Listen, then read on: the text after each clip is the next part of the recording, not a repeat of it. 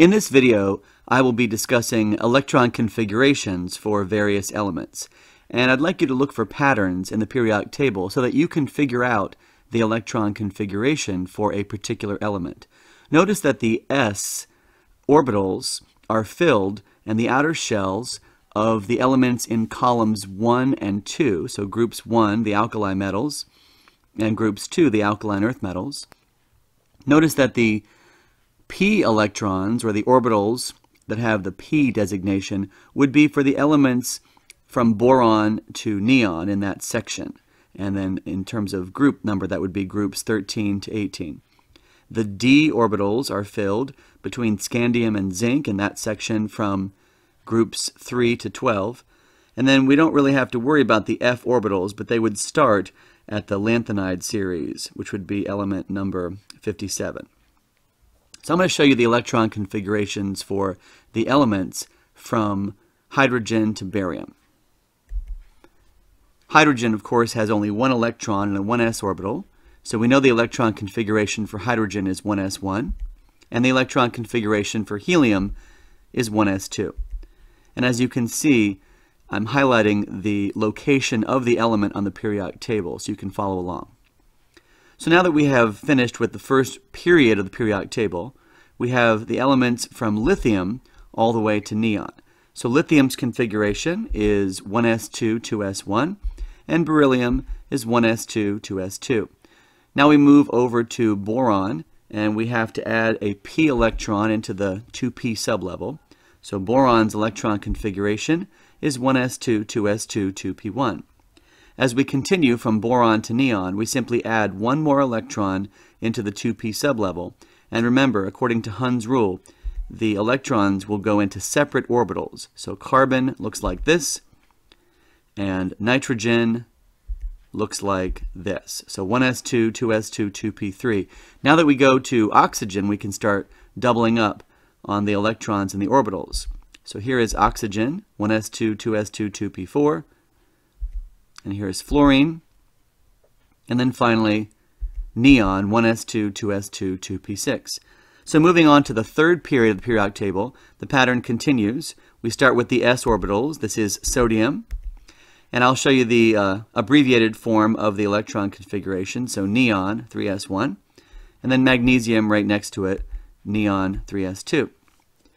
Now we're going to fill the 3p sublevel, so everything from aluminum to argon. So here's aluminum, ending with 3s2, 3p1, and silicon, again following Hund's rule, and then phosphorus, so neon, 3s2, 3p3, and now we can double up the electrons in the orbitals from sulfur to argon. So here's sulfur and chlorine, and then finally we get to the next noble gas, argon. So 1s2, 2s2, 2p6, 3s2, 3p6. So after these first 18 electrons, we're going to fill electrons into orbitals 4s, and then 3d, and then 4p. So here is the electron configuration for potassium, which can be abbreviated argon 4s1. And then we have calcium. And now beginning with scandium and continuing up to zinc, we'll put electrons into the 3d sublevel. So this is scandium. And you'll notice that I write 3d1, 4s2. It doesn't really matter which order in which you write them, but I tend to put the highest energy level last. So 4s2, 3d1 would be just fine. This is titanium. And then after titanium we have vanadium, so argon 3d3, 4s2. Now both chromium and copper are going to be exceptions to what you might expect as far as the official rule for filling in electrons, and that's okay. It's fine that you can look at chromium and copper as being interesting, but I'm not going to make a big deal about the electron configurations that represent exceptions to the Aufbau filling principle. So Chromium looks a little bit strange in that it is 3d5 4s1, but that's just the way it is. And moving on to manganese, it's what you'd expect, so 3d5 4s2.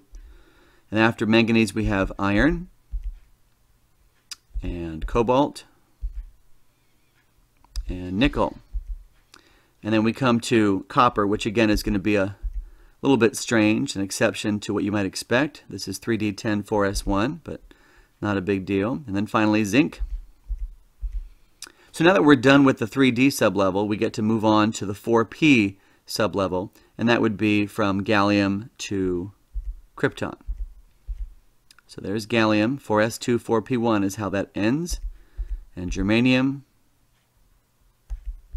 and arsenic. And then now that we have a single electron into each of those orbitals, we can go back and double up. So everything from selenium to bromine, and then finally krypton, all the boxes, all the orbitals are full. So what comes after krypton on the periodic table would be rubidium, and now we're in the 5th period. And so for convenience, I'm not going to show you every single energy level on the diagram. So here's rubidium with the bottom part up through neon, cut off. And focusing on rubidium, we can see it ends with 5s1. So the short form of that would be krypton, 5s1. And then we have strontium, so krypton, 5s2. And now we're filling in the 4d sublevel with the elements from yttrium to cadmium. So here's element number 39, yttrium. And element number 40, zirconium. And again, I will just kind of skip over some of the ones that seem a little bit strange. Don't worry too much about the electron configurations that seem like they don't quite fit with the traditional Aufbau rule principle. That's okay. The exceptions are there, but that's not something I'm trying to highlight or emphasize here. So niobium looks a little bit strange, but it's 4d4, 5s1. Molybdenum, 4d5, 5s1. Again, these are just to show you what they are, but to not make a big deal about why did the electrons seem to change their filling pattern. That's okay. And this is technetium, so 4d5, 5s2. Element number 44 is ruthenium. And 45 is rhodium. And 46 is palladium. That's a little bit strange. 47 is silver. And we're up to 48, which is cadmium. So we have a completely full 4D sublevel with cadmium, just like zinc, above it. So now we have the last 6 electrons in period 5, the last 6 elements, and that would be from indium all the way to xenon. And this is just normal, 5p1, so 4d10, 5s2, 5p1 for indium, and then 5p2, and we keep going p3, p4, p5, p6. So this is tin, and this is antimony. So a single electron is now in each of those 5p orbitals, so we can go back and double up. Tellurium, iodine, and then finally the noble gas, xenon. So only 2 more elements to talk about, and that would be going around the corner to element number 55 in period 6, cesium. So it's going to end with 6s1. It's got everything that xenon has, plus 1 more electron in the 6s orbital. And then finally barium, which will end with 6s2. So if I want you to write the full electron configuration for barium, then you would have to write 1s2, 2s2, 2p6, 3s2, 3p6, and then you could say 4s2, 3d10 in either order. That's fine. 4p6 would take you up to the noble gas krypton. And then you've got your 5s2, 4d10. That would get you to cadmium. And then finally 5p6 would take you to xenon. And then 6s2 is where we're going to stop with barium. So hopefully this short video gave you an idea of the electron configurations and the pattern for how the electrons are placed into the various orbitals. Thanks for watching.